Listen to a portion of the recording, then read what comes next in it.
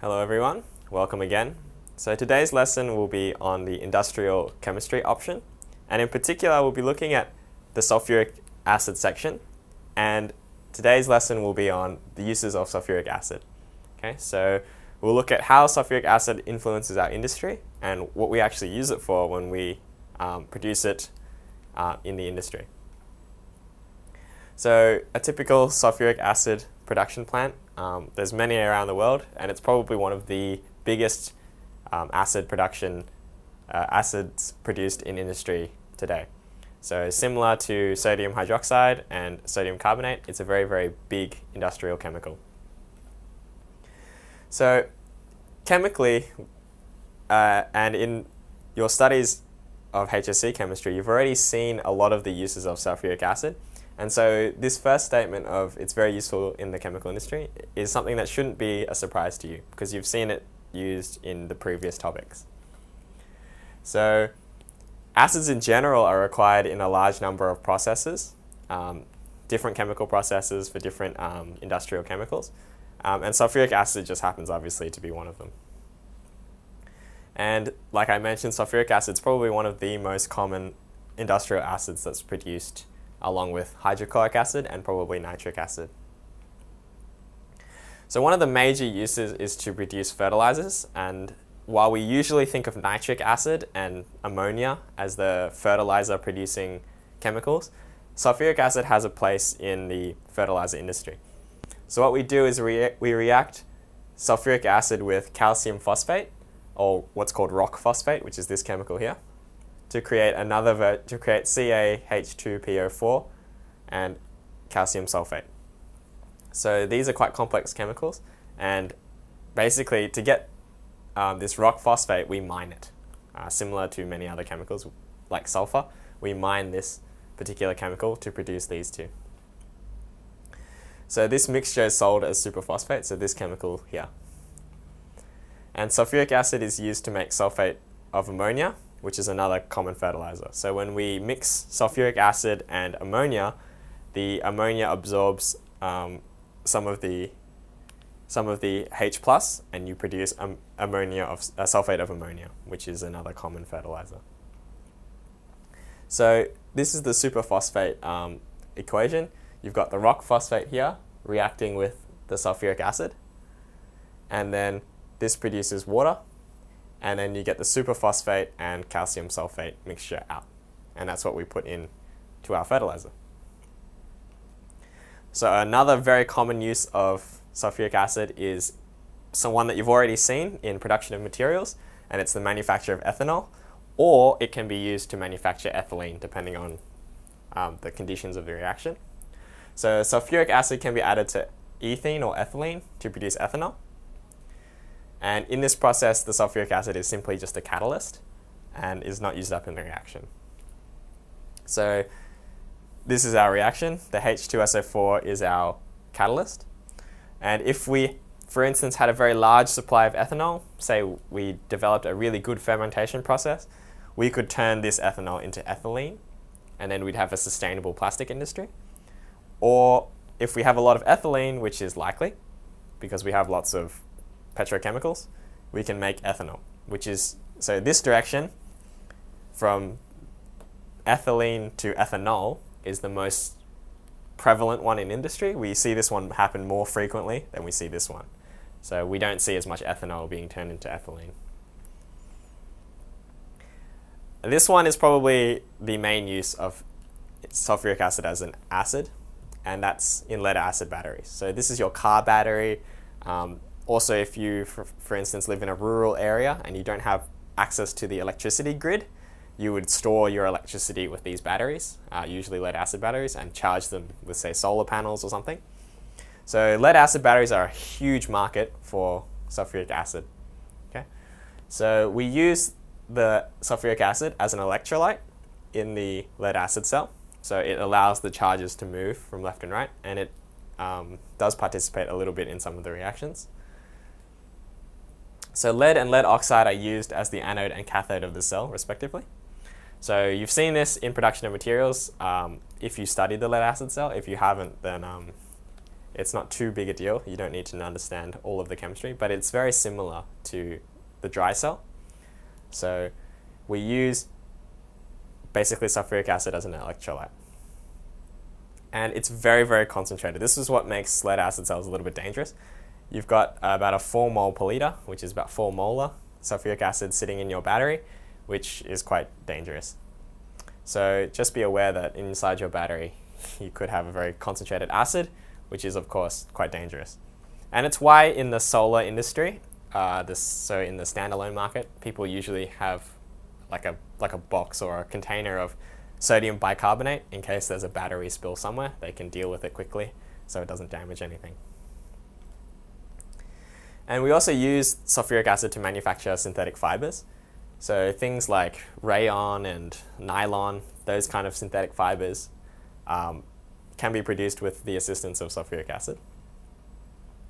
So it can be used in conjunction with other chemicals to process cellulose, so cellulose being the woody part of the biomass, into thread. So we can turn woody biomass into threads, which are obviously can be woven into clothing and things like that.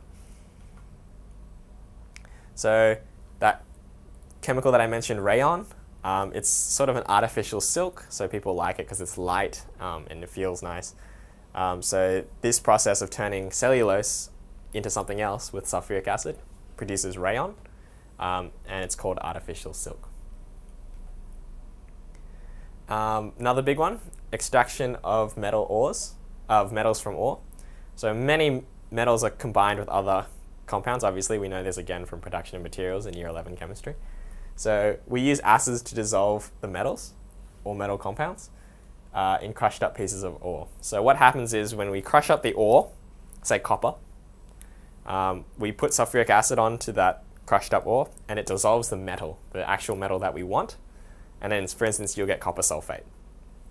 Then we take that dissolved solution, we filter out all the slag or the other stuff that's remaining, and then we can electrolyze that mixture or that solution and then get the metal that we actually want. Yeah, so the dissolved metal can then be extracted with electrolysis or redox reactions, as I just mentioned. So we just use electrochemical processes, and we can actually refine the metal and get that pure metal that we actually want. So for instance, zinc oxides and uranium ores are dissolved in sulfuric acid as part of the refining process. So zinc oxide is that stuff that you put on your face if you're a cricket player. It's a sunscreen agent, and you just dissolve it in sulfuric acid, and you can then get the zinc out by electrolysis. On the topic of sunscreen, titanium dioxide production. So titanium dioxide is a very white powder, and what it is it's essentially, it reflects UV radiation, and they use it in sunscreen. So as an alternative to zinc oxide, we would use titanium dioxide, and it's also used in paint and plastics to help stabilize them in UV conditions, so to stop them from breaking down because of the UV. So the titanium dioxide reflects the UV light and keeps the paint and plastic stable. It's also used in food colorings and certain papers and things as well. So it's mostly used as a whitening or UV stabilizing agent. So it can be refined from ilmenite or with sulfuric acid. And we've got detergents as well. So later on in this topic, we'll be talking about synthetic detergents and non-ionic detergents and things like that. So some dishwashing and laundry detergents contain alkylbenzene sulfonate groups.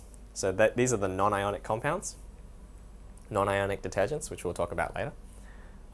And so we use sulfuric acid to help produce these chemicals. So the sulfuric acid is used to sulfonate the alkylbenzene group and the end of a long hydrocarbon chain. So what that means is that you've got this long carbon chain like this, and you add a benzene group, which is the hexagon, remember? And then there's an SO for sort of minus, yeah. So that's what the detergent is, and in future lessons we'll talk about how detergents work, but maybe it's just a primer. You can think about that one for a little while.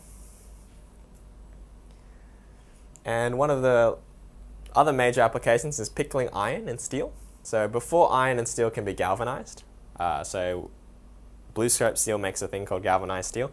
You just essentially put zinc over the top of it to protect it. So before it can be galvanized, the existing corrosion needs to be taken off. So if you've got like a piece of metal and it's, you know, got rust and things on it, you need to remove that layer first, otherwise the galvanizing or the treatment that you're about to do to it won't stick to it, and then you've got an issue of, you know, if it comes off, you get no more protection. So what we do is we usually treat the metal with sulfuric acid and essentially just dissolve away the outer layer, and then we've got a nice clean layer on the top to put your galvanizing layer onto that clean layer. This doesn't work with aluminium. For those who study shipwrecks, you'll learn why aluminium doesn't like sulfuric acid. So it won't work with some metals, but for iron and steel, it works really well. So the process of taking off this outer layer is called pickling. Not exactly sure why it's called pickling, but that's just the name the industry has given it. And lastly, there's some other miscellaneous sort of applications for sulfuric acid. So sulfuric acid is used in conjunction with nitric acid to produce lots of other things like explosives, drugs as in pharmaceuticals, dyes, colorings and things like that, and pesticides. So these are all miscellaneous ones that sulfuric acid just happens to be part of the process, whereas the other ones that I've mentioned are more about sulfuric acid is one of the main components of that reaction. Okay. So that wraps up today's lesson on the uses of sulfuric acid. So we've seen a multitude of uses of sulfuric acid, from ethanol production to lead acid cells, fabric manufacture, and fertilizer manufacture. So there's the main ones have been given here, and these ones are just some auxiliary ones. So if you can remember maybe 3 of them, then you're set for the HSC. So any 3 of those main ones will give you enough sort of ammunition to answer any question on the uses of sulfuric acid. So we move on to the question segment. So question 1, which of the following is not an industrial use of sulfuric acid? So we have A, manufacture of fertilizer, and if you've been listening, you should know that that's wrong, because we have sulfuric acid is used to make superphosphate, so we know this, so that can't be the right answer. We know that sulfuric acid can be used to dissolve ores, or metals in ores, to produce refined metals later on. So we know that that's not true either. And we've got manufacture of detergent. So we know sulfuric acid is used to sulfonate certain detergents. So that's again not true. So the last one is the production of sodium hydroxide. And sulfuric acid is obviously not used in the production of sodium hydroxide. So that's our answer. So which of the following correctly shows how sulfuric acid can be used to produce ethanol from ethene? So if we look at each of these reactions, you can see that, with the exception of D, because it doesn't have a reaction, but A, B, and C, that the sulfuric acid is consumed, and then you get this weird sulfur dioxide and sulfur trioxide. And from what I mentioned in the earlier parts of this lesson, I said that sulfuric acid is just the catalyst. And if we understand what a catalyst is, we'll know that A, B, C are all wrong, because a catalyst can't be consumed in the reaction. So because it catalyzes the process and it's not used up, left-hand side and right-hand side should both include the acid if you're going to put it that way. So the answer is D. Because none of them have the sulfuric acid on both sides, it can't be any of them. So question 3. To extract zinc from zinc sulfide, so ZNS, the sulfide is first roasted in oxygen to form zinc oxide, and then dissolved in acid. Finally, the solution is electrolyzed to retrieve the zinc. Okay? So we usually start with zinc sulfide. That's a very typical zinc ore. We roast it, so we heat it in the air to form zinc oxide, which is that white powder for sunscreen. And then we dissolve it in sulfuric acid to get finally the zinc into solution, and then electrolyzes it to get the pure zinc. So write balanced equations for the first 2 steps. So the roasting part is the first step. So we've got ZNS, which is the zinc sulfide, plus oxygen gas, because it's in the air and the nitrogen doesn't react. And you get zinc oxide, obviously, and the sulfur dioxide here. Okay? So if you wanted to do this step by step, you would start with ZNS, because we know that that's part of the reaction. We know we have oxygen, and we know we get ZNO out. And then all you'd have to do is just balance it, and you'd get sulfur dioxide too. And we know all of these reactions, because all of these products, simply because we've studied production of materials as well as acidic environment, and we've seen where all these come from. Okay. Now the second step is the dissolving of the zinc oxide into sulfuric acid. And so we get simply that ZNO with the sulfuric acid gives you ZN2 plus O minus. Okay. Now what would probably happen is that the hydrogen ions from here would bond with this, and you'd get water. But this is just the most basic form of the reaction. Okay. So the two hydrogens here would probably combine with this to give you water. Now write the cathode half reaction for the last step. So when we electrolysize this reaction, what happens? And what happens at the cathode? So there's lots of questions here that you need to be able to break down before you can answer this question. So firstly, what happens at the cathode? Well, from that old adage of red cat anox, red cat means reduction happens at the cathode. So this one will reduce, because this probably can't reduce anymore. So this is our reduction. So we know that the zinc is reducing. And then the question is, well, how do we just write that reduction reaction? Well, reduction means that you have to gain electrons, because this number has to go down. So we just add 2 electrons and get back to pure zinc, because we know that we want pure zinc out. Okay? So question 4. 78% of the world's H2SO4 is used to manufacture superphosphate and sulfate of ammonia. Okay? So that's a big percentage of the sulfuric acid market. What are these two products used for? So we've talked about this ad nauseum. They're used in the fertilizer industry. So both of them are fertilizers. Write an equation to show the manufacture of sulfate of ammonia, which is ammonium sulfate essentially, from sulfuric acid and ammonia. So I think I mentioned this, but we'll actually do the question now and sort of elaborate on what I mentioned earlier in this lesson. So essentially you just start with ammonia and sulfuric acid, you bond them together, and you get ammonium, because remember the ammonia will absorb H+, because it's a weak base. So it'll absorb that H+ and become ammonium. And then because now it's positively charged, so remember that NH4 is positively charged, it will want to bond with the negatively charged sulfate ion. Okay? And so you'll need 2 of them to bond with this, and that gives you your final answer. Okay?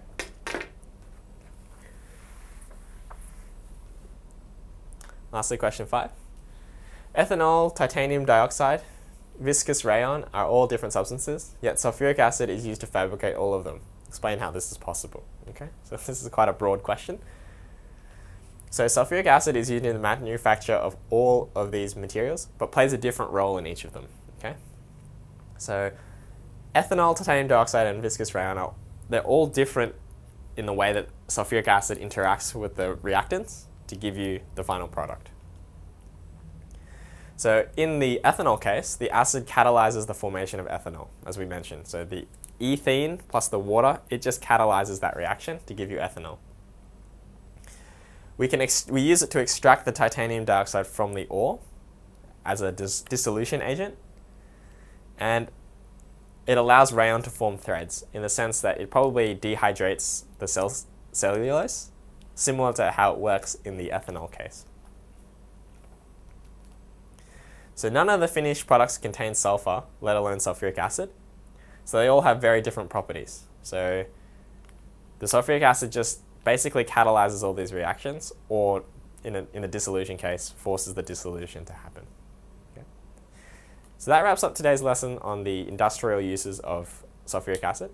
So we've looked at what sulfuric acid is used for, particularly lead acid cells, fabrics, fertilizers, and also in the production of ethanol. And a lot of them you should have seen before in earlier parts of the course. So hopefully this was a refresher for earlier parts of the Year 12 chemistry course. So in the next few lessons, we'll talk more about how to deal with sulfuric acid, and so I look forward to seeing you at our next lesson.